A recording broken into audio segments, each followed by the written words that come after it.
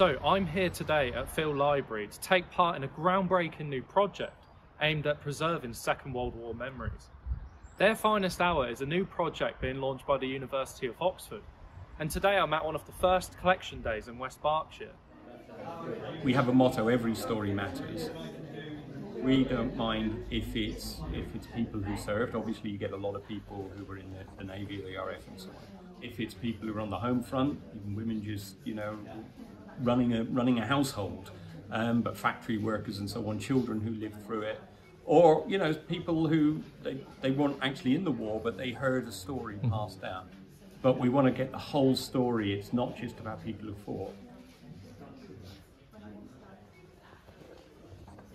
I suppose they were persuaded that this was a fight that had to be won, and that the nation had to make what sacrifices were required.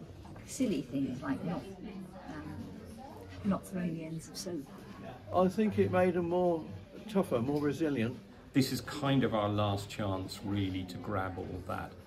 I've entered some of mine, and you can do the same.